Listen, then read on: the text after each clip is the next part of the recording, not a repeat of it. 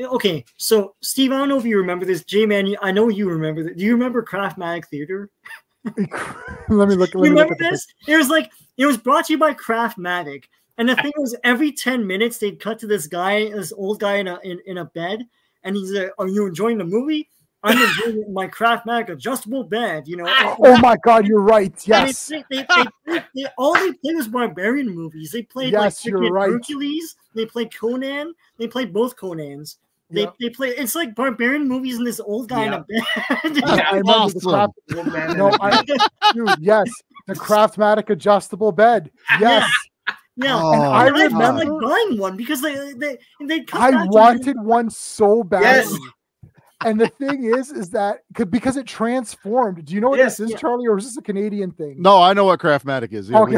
We had them down here too. Yeah, because it would crunch, and then it'd be like that or whatever. You're like, oh, this is so good. Like you feel like it was like one of the first adjustable bed type things that now is like so commonplace. But Craftmatic, that's what it was called here too. It was Craftmatic. Yeah, I don't think the block was called Craftmatic Theater, but that's what I called it, because like you tune in, it's like a matinee movie. Yeah. And then it's brought to you by Craftmatic. And then I swear I timed it every 10 minutes. It would cut back to this. That's awesome though. I wouldn't even be mad. I would just like, It's like it's two forms of entertainment in one, you know. So surreal. I want to be an old man in a Craftmatic bed watching barbarian movies. And always barbarian movies. I don't know why. Nothing wrong with that, man. I'm down. That's awesome. Yeah.